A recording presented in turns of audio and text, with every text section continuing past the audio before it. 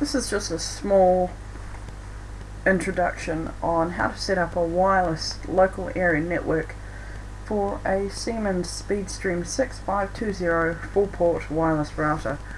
To start with, we need to click onto the Start button and open up a internet browser, Internet Explorer I have, although you can use other ones like Safari, Firefox, anything that you have or prefer.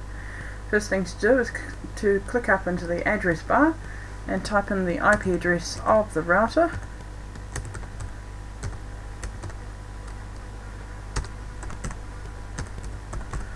and then press the enter key.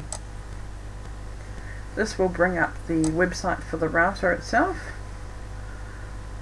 and you'll see that you only have 3 options on the left hand side. You do need to log into the admin account just by clicking onto the Go button up the top here, and it will ask you for a password. Just enter this in and press enter the key, or click onto the login button. Once on the screen, it gives you a summary of your connection at the moment, and it gives you 6 options on the left now. The one that we need to go into is Home Network on the top,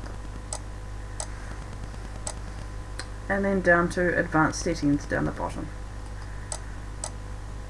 Inside here it gives you a few options on what changes you can make for this router, particular model. The option that we need to go into is Configure the Local SpeedStream Gateway Wireless Network. Click onto this, and it gives you a rundown on how our wireless network is looking at the moment. At the moment it's set to disable. It's called SpeedStream, and it has no security on it, so we'll make some changes and set this up by clicking onto the Begin Wireless wizard. Inside this screen, it's asking us to enable the wireless interface, and an SSID is just the name of the connection that we want to make, so I'm going to call this Home Office, and then click onto the next key. Inside this screen, it's asking us what security we want to add on our wireless network. I'm going to add 64-bit encryption by choosing WEP 64 bits, and then clicking onto the next button again. On this screen, it's asking us what the password is going to be for this connection, and you can, in the passphrase, you can put in any single word you like. I am going to put in the word ice cream,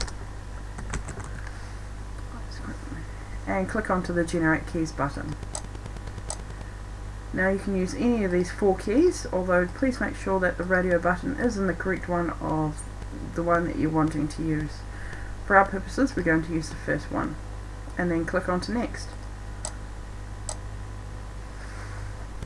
On this screen, it's asking us if we want to filter out our wireless network to give access to some computers while denying access to a lot of other computers. So I'm going to leave this to disable, as I want to keep mine rather open, and then click Next. Now these 3 settings are set to default settings, and they are data transfer rate, RTS/CTS threshold, and fragmentation threshold. Just click onto the next key, and you're up to finish. So click onto the finish button on the right here, and it will come up with a summary for us. Now our summary screen has changed. It's currently set to enabled.